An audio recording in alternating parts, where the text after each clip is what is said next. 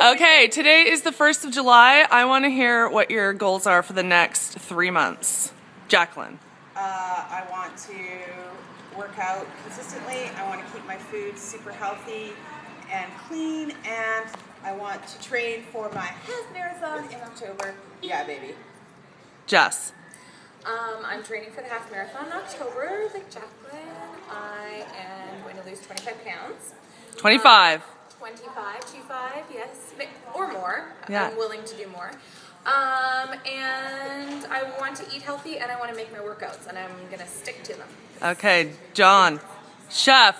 Oh yeah, well my first immediate goal is to get below 200, so like about, I don't know, 2.5 pounds ago, but I really want to get to 180 and just be ripped.